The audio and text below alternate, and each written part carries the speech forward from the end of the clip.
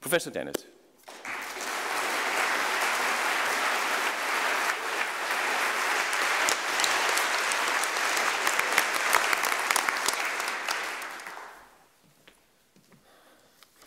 Thank you very much. Thank you very much for all coming to this interesting occasion. I've already been informed now. I've learned something important about Dutch education that I didn't know, that what a large percentage of students go to a religious affiliated primary school. That's not the case in the United States.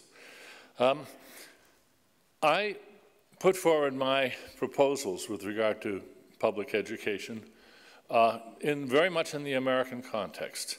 Of all my books, my book on religion, Breaking the Spell, is the only one that was written primarily for an American audience. And I said at the outset of the book, this is a book written for the American audience. People in other countries should bear that in mind if they read it and see what it tells them about what I think is going on in America, what I think is necessary to say, which might not be necessary to say where you are. And I reiterate that advisory here. I have not particularly sought to educate myself about the situation all around the world and what I think the right proposals are for the rest of the world.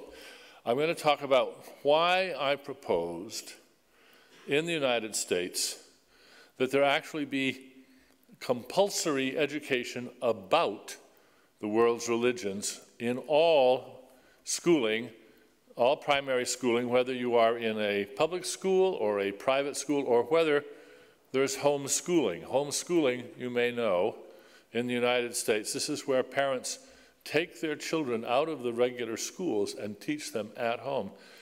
Homeschooling has been growing at a great rate in some parts of the country. Some people are very alarmed about this and worried about it, and I think in some regards they are right to be worried about it.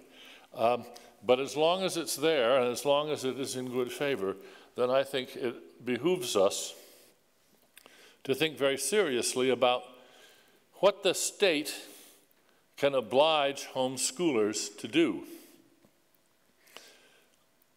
In some regards, this is obvious. It is not controversial that it is not permissible to refuse to teach your children to read and write. It is not permissible to keep them ignorant of arithmetic, of geography, of basic facts about the world. But that's about the end of where the obligation lies. Actually, there's one more requirement which might amuse you. There's a requirement that you teach them American history. This is done well or ill, mainly ill. But there is some teeth in this, that is to say, the state has the right, or should I say states individually have the right to test homeschooled students and students at religious schools to see that their education is meeting minimal standards. And it is with that background that I proposed that one more requirement be added. I would like to add information about global warming should be taught to everybody. Information about the corrupting effect of money in politics should be taught. But with limited time and energy, I think the most important thing to be added to the curriculum in American schools are facts about the world's religions. Uncontrovertible empirical facts about the history of the religions, about their tenets, their creeds, their rituals, their requirements, their prohibitions, their art, their architecture, their music, how many there are, where they are, the different varieties, basically human geography of religion. Nowhere have I said that students should be taught to believe the tenets of any religion or to have inculcated in them any particular faith. In fact, I view that as actually prohibited by American law, and rightly so. Separation of church and state says you shall not foster religion. You shall not teach religion in that sense. The state will have nothing to do with that. But that's different from teaching about religion. Anybody may require, or the states may require, that religion be taught about, and that's what has concerned me. And for a very straightforward reason. Today's religions around the world are all descended culturally, genealogically, from earlier religions. The religions that thrive today are, if you like, the offspring of earlier religions. The religions that thrive today benefit from their lineage by having many features that have stood the test of time, that have proven effective in maintaining allegiance and loyalty and increasing the numbers of those adherents. Sounds like evolution, doesn't it? And it is. It's cultural evolution. This evolution has occurred in an environment of, shall we say, cloudy water. There is a thesis about the great Cambrian explosion of life 530 million years ago, to the effect that it was the clearing of the ocean, it was the transparency, the sudden transparency of the ocean that triggered the Cambrian explosion, because for the first time eyesight worked. And as soon as creatures developed eyes, then there were so many things to see and so many things to do. Predation and hiding from predators took on a whole new life. There were arms races of hide and seek, if you like, of camouflage and speed and stealth. That is not a proven theory, it's an interesting hypothesis.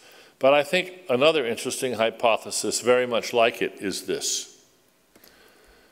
Up until now, the social environment of the world has been, shall we say, Precambrian.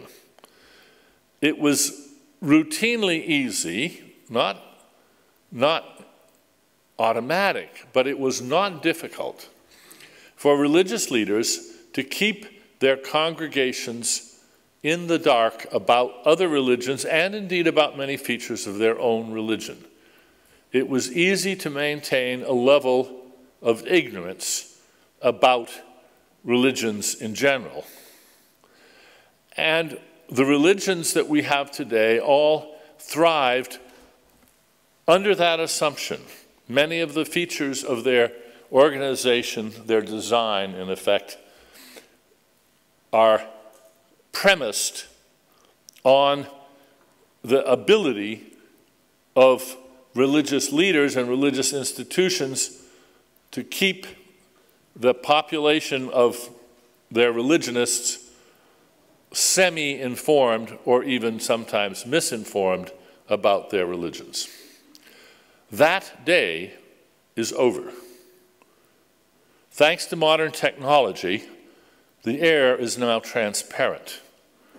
With the internet, with cell phones, with television, with transistor radios, it is becoming increasingly clear that only the most stringent despotism, the most terrible imprisonment, can keep people from getting the facts they want or are curious about on just about every topic under the sun. This is a whole new selective environment in which religion must now thrive or go extinct. In America, it is commonly thought that we are seeing something of a religious revival, that tremendous enthusiasm for religion is seen on all sides, there's a tremendous hue and cry from various enthusiasts for religion. I think that is a huge misperception. In fact, what we're seeing and hearing, and it's very noisy, is not a burst of new power. It is a desperate attempt to salvage religion in the new conditions of transparency.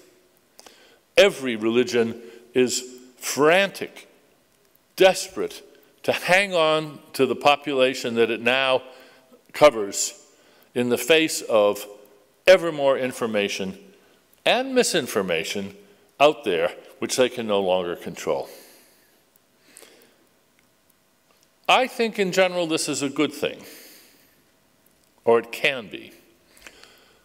I would go so far as to venture that any religion that can thrive in a world of deep and detailed mutual knowledge of the facts deserves to thrive. May they thrive in that informed state. And that religions that cannot thrive under those conditions, that cannot succeed without pulling the hood of ignorance over the people or misinforming them, deserves to go extinct. Now, you might think then that I should just notice the trend, relax, and say, let nature take its course. Nature is on my side now, on our side, and religions will either go extinct. The ones that go extinct will deserve to go extinct. The ones that will thrive will deserve to thrive. But I'm not sure that the passage, the evolutionary passage to that future, is unproblematic, trouble-free. I think this is an ideal time for us to take gentle, firm, foresighted steps to foster the evolution of more benign forms of religion by making sure that a certain amount of information, as opposed to misinformation, is commonly out there for all children.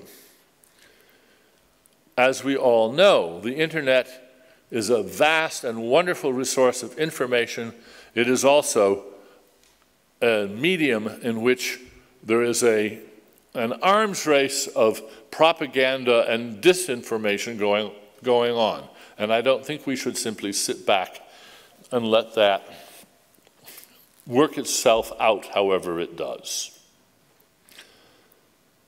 I think it is important that we try politically, this is a political act, to compile a basic profile of every religion, major and minor, and of every group which doesn't consider itself religious, to create, in effect, an almanac of types, a catalogue raisonné of religions, and that we figure out a way to introduce this as common knowledge, common mutual knowledge.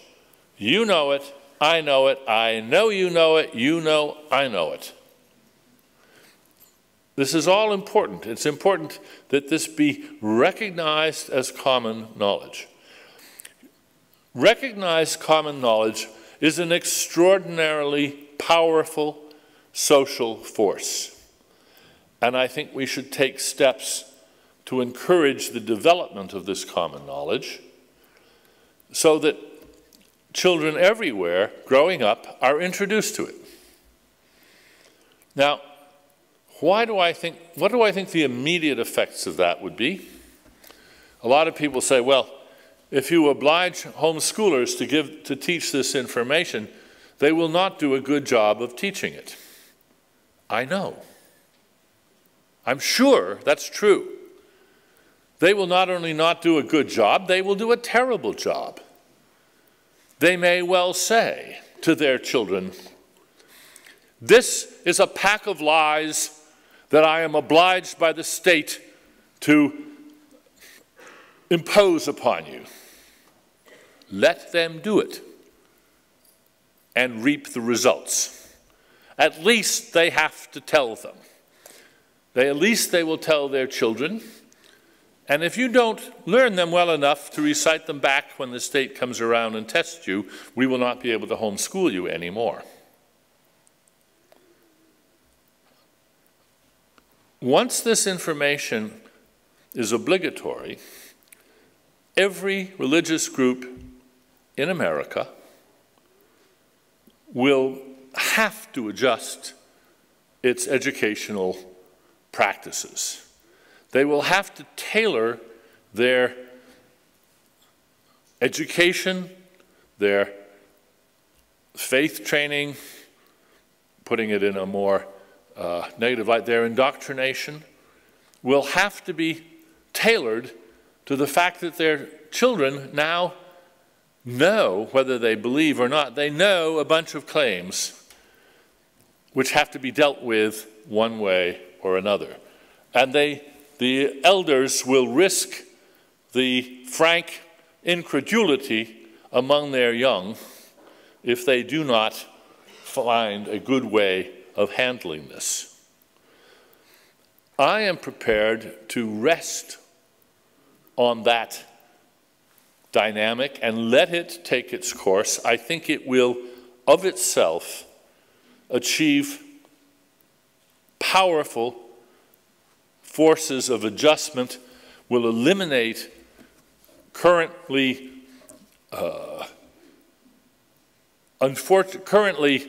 not just unfortunate, but evil strains of prejudice and vile superstition and xenophobic distrust.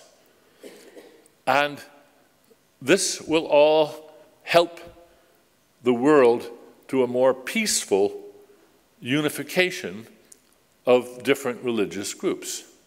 Does it mean that different religious groups, in order to survive in this new landscape, will have to be more ecumenical, more cooperative, less fanatical, less? I think so, yes.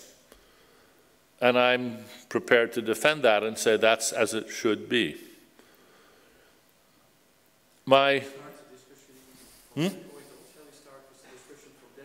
We could very well say. I'll just say one more thing. My dear friend Richard Dawkins and I sometimes like to tease him, because he, of course, wants to see religion extinguished. And I say, Richard, I think you ought to consider religion from a more evolutionary point of view. You don't want to extinguish religion. That's too hard. It's impossible. What you want to do is to encourage it to evolve into more benign, pacific forms. Dinosaurs aren't extinct. They are in every tree. If we could turn today's religions into bird-like forms, the world would be a better place. Thank you. Thank you.